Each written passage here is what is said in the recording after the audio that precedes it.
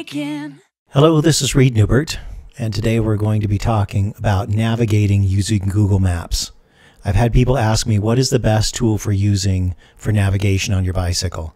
And for me, it's a thing we all carry around anyway, and that's our phone. So why not use the phone and the Google Maps that we're used to using to get us to the grocery store or the gas station, to get us over the mountain and into the next country, into the next hotel? So that's what I recommend, using your phone for navigation, connecting it to the front of your bicycle on the handlebars so that you can have it on and be watching it, and having a spare battery so that when your battery runs out during the day, you can always plug it in and continue to use Google Maps. So we're going to talk about the process of creating great maps on Google Maps on your computer, and then getting those Google Maps onto your phone so that you can use them when you actually get to where you're going to ride. So here we go. Some of this is going to be elementary, and some of it will be new information to you, because over the course of creating 4 self-guided tours through the Alps of Europe, I have learned a lot, and I'm excited to share it with you. So let's go to maps.google.com/maps. Once we're there, we can use this address bar to type in our destination. Let's act like we're going to Geneva, Switzerland as our starting point. So we're going to fly into Geneva. So here's Geneva. It auto finishes what I type in. Once I now see Geneva Airport, you can see my mouse going around in circles around it. Let's go quickly through some of these navigation tips. You can scroll out and you can scroll in. You can also grab this with your left click and you can drag it back and forth. If I want to get right back to where I was, I can click in the address bar and just hit the enter key, and it takes me back to where I started. So there's the runway. That's a little bit about navigation and getting to your starting point. Now, let's talk about layers. Layers are pretty cool. If I zoom out here a little bit, then I can go down here to where it says layers, and I can click on satellite, and it switches to satellite.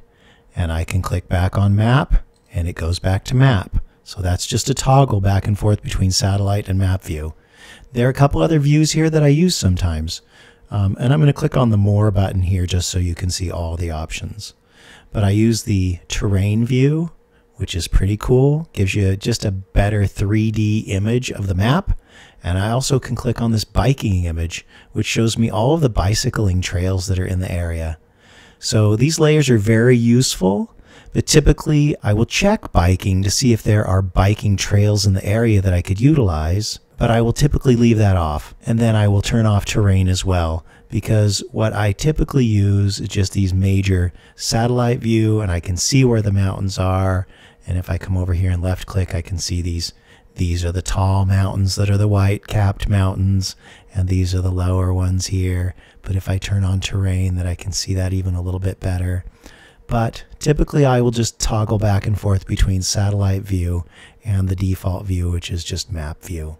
Okay, so I'm going to turn off biking, just going to kind of clear the map. I'm going to go up here, click in the address bar, and hit enter. And we're going to go back on the runway. I'm going to close this little view here. Now we want to go somewhere. So where do we want to go? My wife and I recently rode the route of the Grand Alps, and the starting point for that is Thonon-les-Bains. So let's go to Thonon-les-Bains. We are 5.5 kilometers. It's about 4 miles or less. Okay. Then we gotta find a place to stay. Yeah, that's cool. We're going to click in the address bar and hit the end key, which will get us out to the end of the description of the airport. And then we're gonna type in the word to, because we're gonna go to somewhere. So to, we're gonna type in Thonon-les-Bains, and there we go. It auto brought that up, finished it for me, and it says, hey, let's go to Thonon-les-Bains. So there we go. Now, when we're looking at this, it'll typically come up with the driving directions, because that's what most of us use Google Maps for, is for driving. This came up with 3 different variations of driving, and you can click on each one, and it will highlight it for you, and those are the driving directions. But we're not driving. So what does Google Maps have for cycling? Well, it has transit. There you go. There's how if we want to take train and buses to Thonon-les-Bains.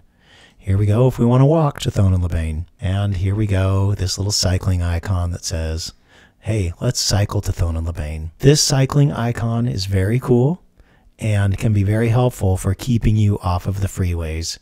If you're driving your car, you don't mind if you're on a freeway. If you're riding your bike, that's a problem if you're on the freeway. I almost got on the freeway or the Autobahn or something and died.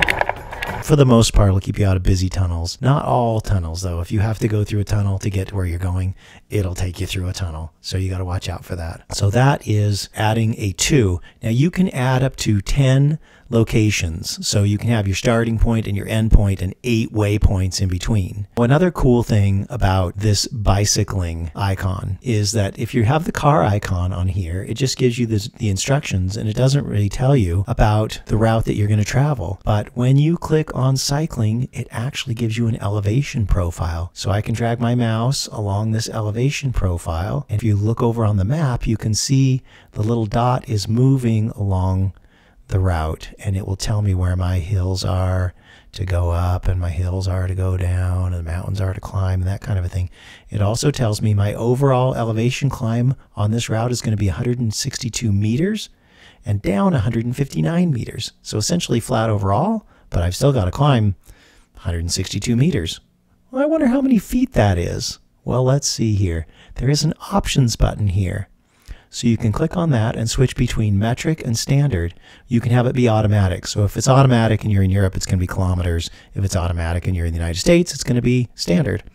So let's go with miles so that it switches to that. And now it says, oh, that's 531 feet. So if you speak the language of feet or you speak the language of metric, then you can switch back and forth using this. I like to leave it on automatic because when I'm in the United States, then it does standard. When I'm planning Europe, it switches to metric automatically. So I can close that.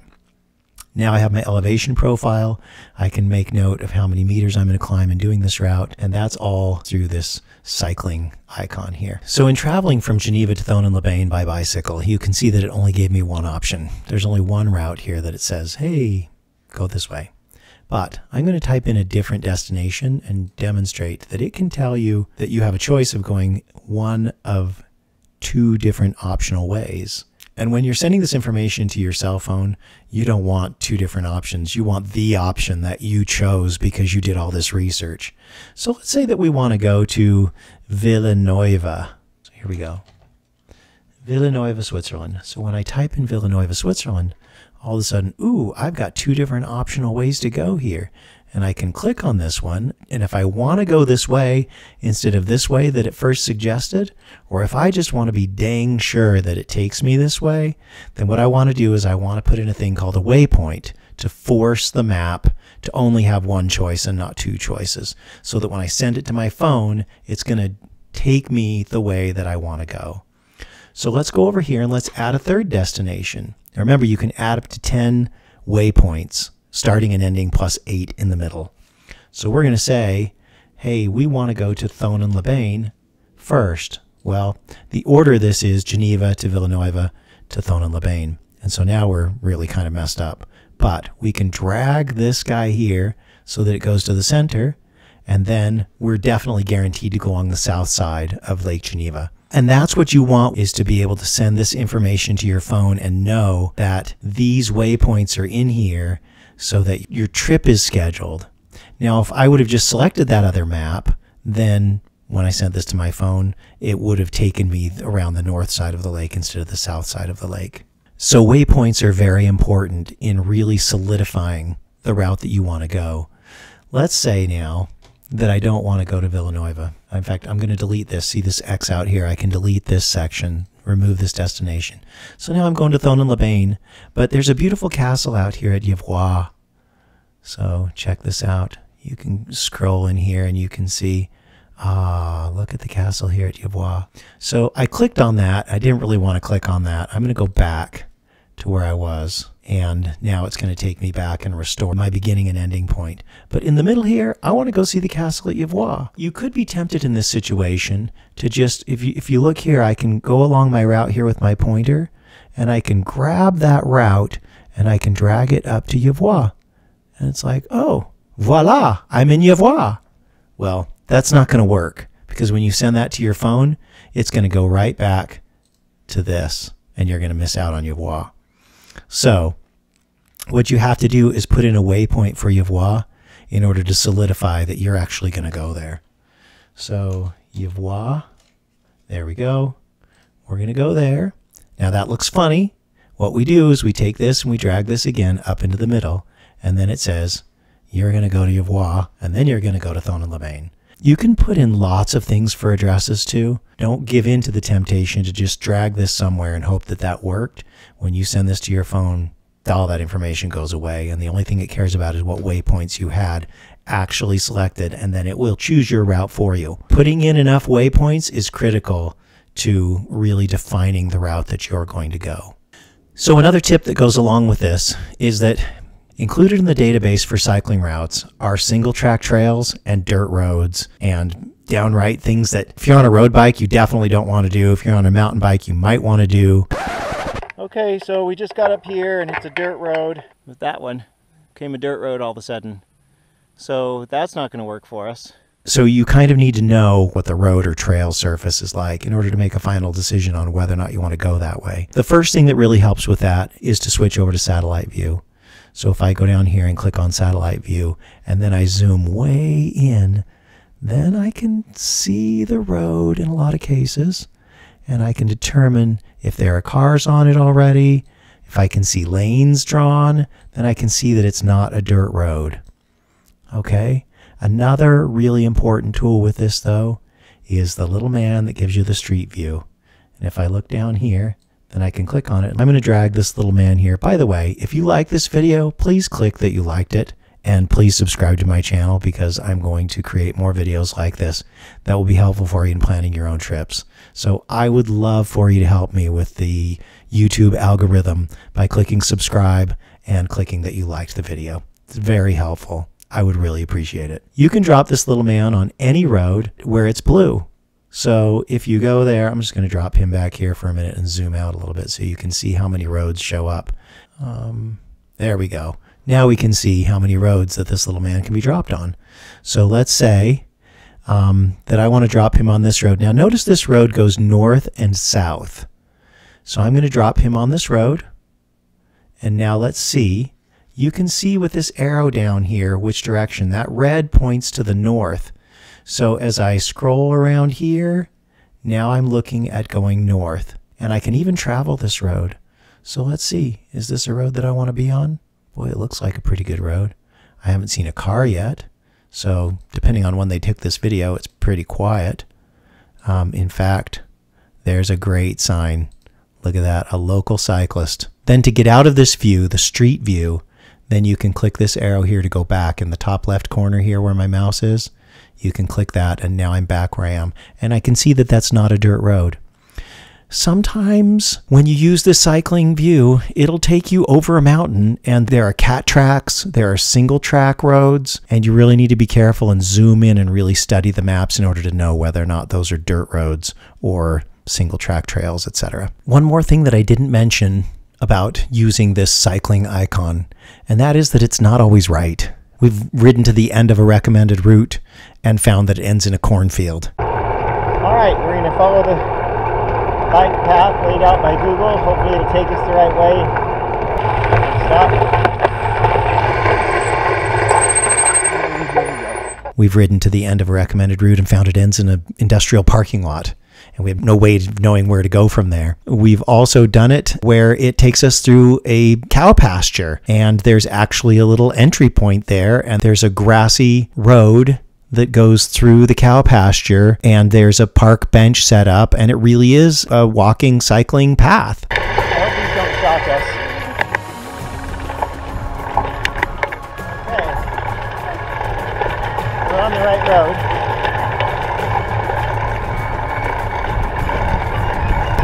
Bench right there.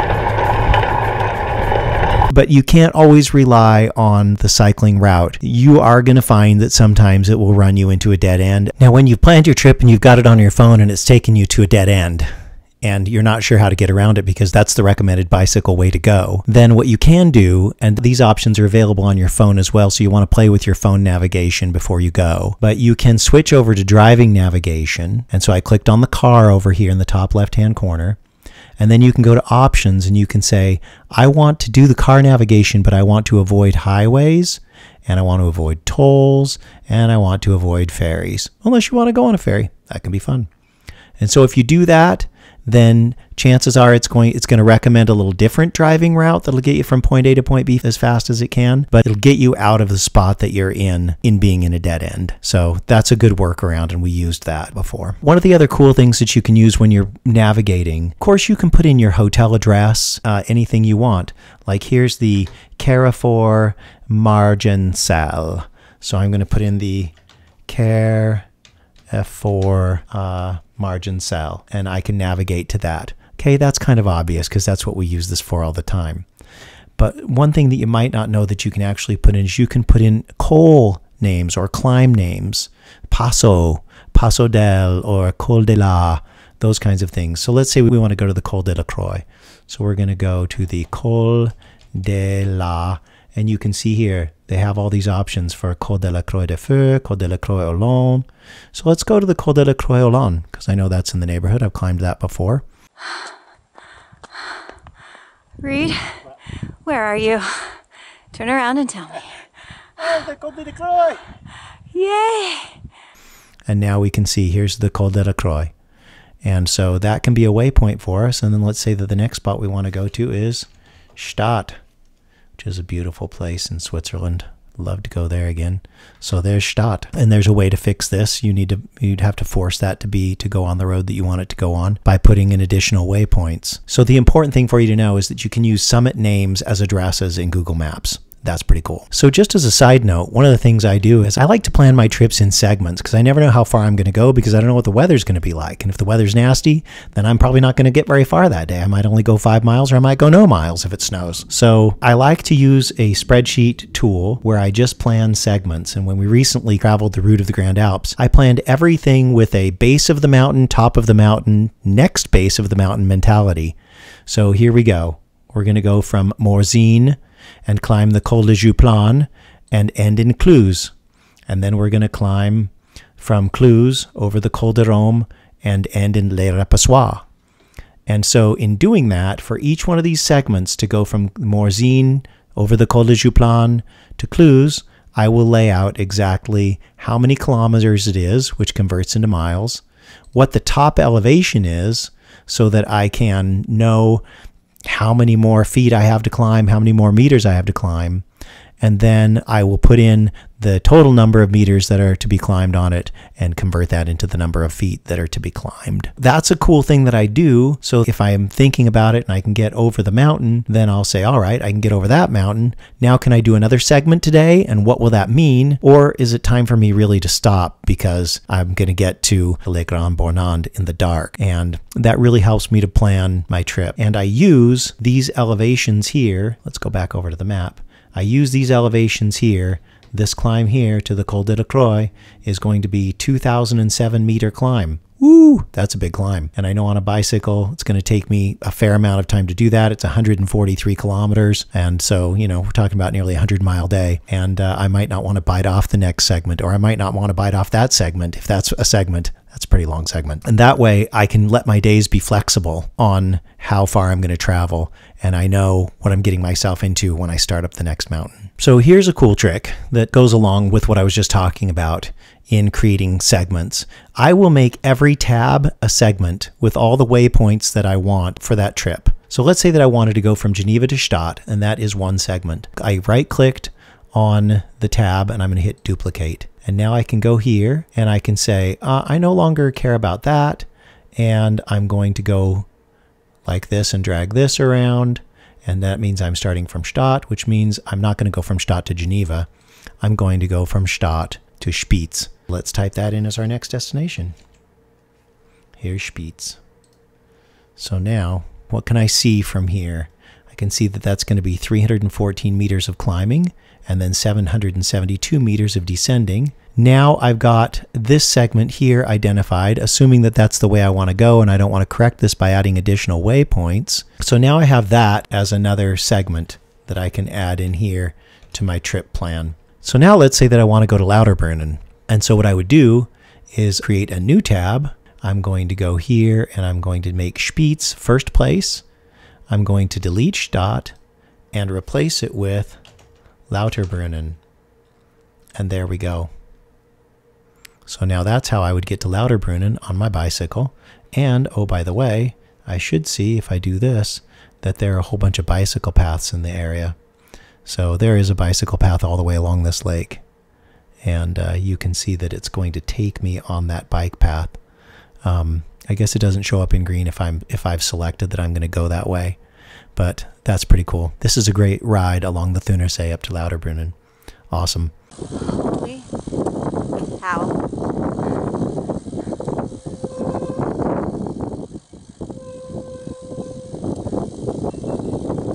Now I've got these 3 segments identified. So now we have 3 segments of our trip identified, 3 logical distances between cities that we would potentially stay in. It's best to keep these in chronological order so that you can send them to your phone in that same order ultimately. Now, once you get these saved, you want to right-click in the top of the bar here, the empty portion, and say bookmark all tabs. Then I can go here under my travel cycle. I'm going to create a new folder. I'm going to call it Switzerland. Because I'm in Google Maps and I'm logged into my account, it's going to save that. Let me show you something cool. I'm going to close out of Chrome. I'm going to come back into Chrome. And I'm going to go here to my travel cycle folder. And I'm going to go here and I'm going to say Switzerland. It created a new folder. I'm going to right-click on the folder name and say Open All 3. And boom. There are my 3 segments. Geneva to Stadt, Stadt to Spitz, and Spitz to Lauterbrunnen. So there we go. Now we have our 3 segments. If you need to update any of these segments, then you'll want to save it again. And you'll notice here that I created here for the route of the Grand Alps different version numbers. So I have 2.2, 4.1, 5.1. If I go here and open up a new instance of Chrome, then I can get the route of the Grand Alps and I can open all 12. And these are all my segments. Very cool. Now this does require you to play with the save feature and learn a little bit about folders. You can see I didn't do that perfectly because Switzerland here has something called new folder, and I can rename that folder to be version 1.0 and save that. And now if I go in here to travel cycle, I can go into Switzerland and this is version 1.0. Okay, so now I have my 3 segments that I've created here, and that's pretty cool. But let's say that I want to change them, or I want to add another segment or something like that. Let's say that on this last segment that I want to go to Leissigen. I want to make sure that I go through Leissigen on my way. So I want to add a destination, and that's going to be Leissigen. I don't want to go from Spitz to Lauterbrunnen back to Leissigen, so I want to slide this one in between. And then that's great. Now I want to save these again. I haven't found a way to just update my saved bookmarks. What I have found is that I can save different versions of them. So if I right click up here in the top and I bookmark all tabs and I select Switzerland and I've got version 1.0, I'm going to make version 1.1 and I'm going to save them there.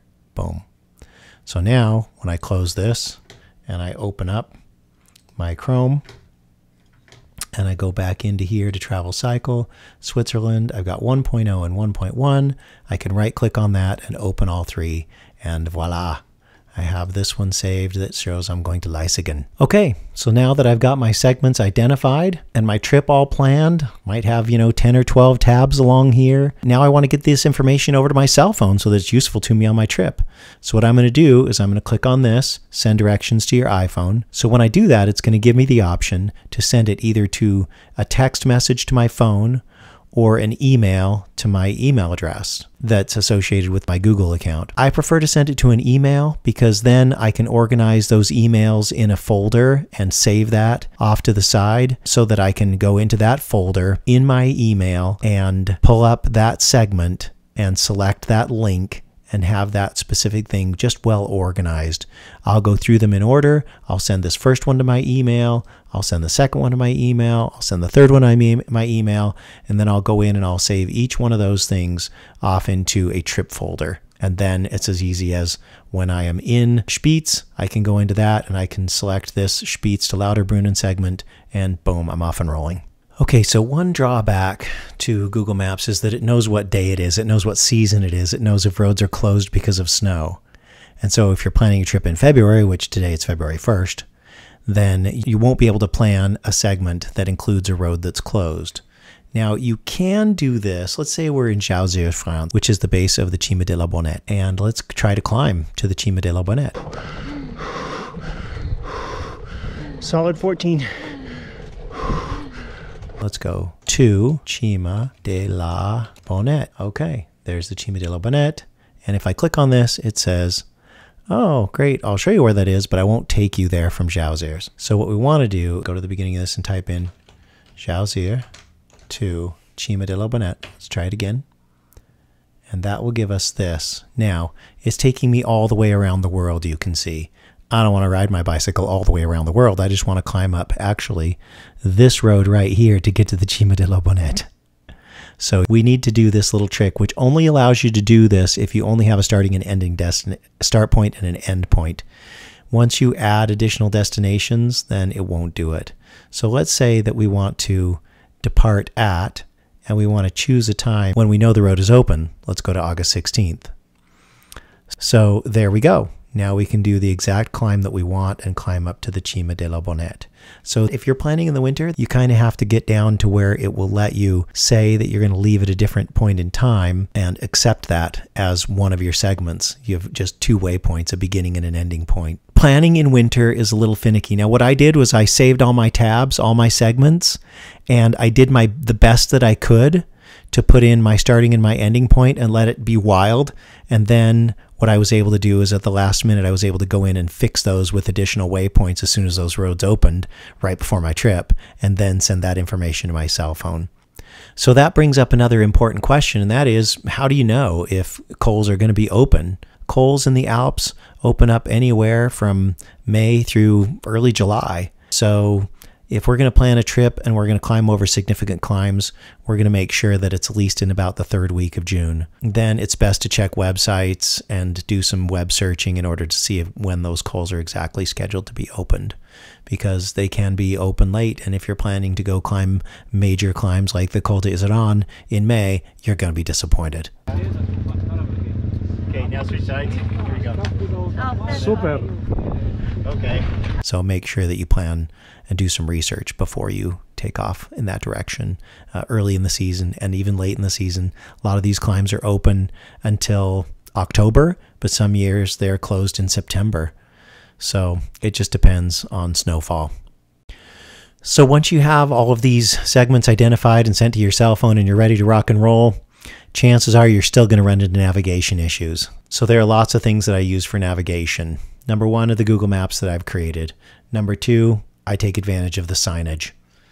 It's right there. And for things like the Route of the Grand Alps, there's fabulous signage. You can almost do the whole thing without even having your maps on.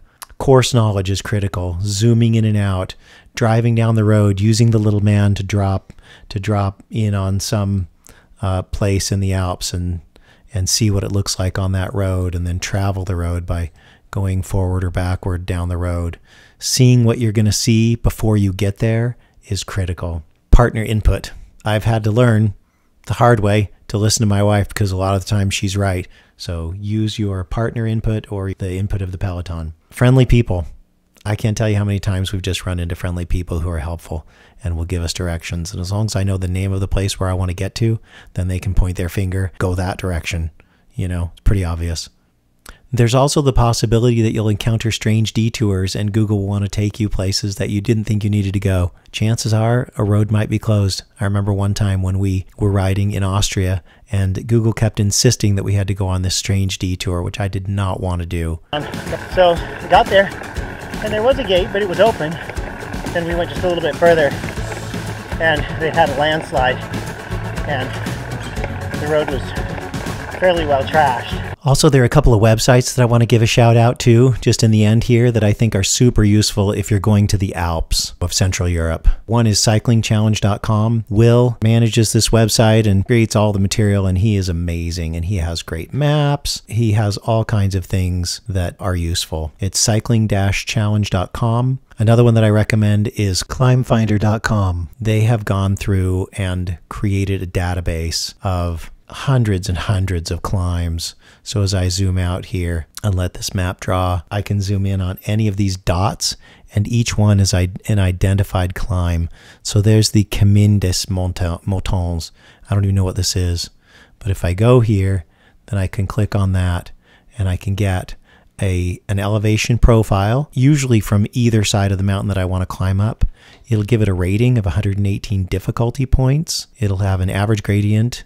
It'll tell us the steepest segment. Ooh, this looks like a beast. This is great information. I highly recommend using climbfinder.com, and it's a free to use. You just need to sign up for an account and they will allow you in to see anything you want. So that's a terrific tool to use. I hope that this tutorial has been useful for you. I'm a big fan of using Google Maps to plan my trips, and I've found it to be the perfect tool, found my phone to be the perfect tool to use on my handlebars. I highly recommend it. So hopefully this was helpful to you, and I wish you the best and ride safely. Every turn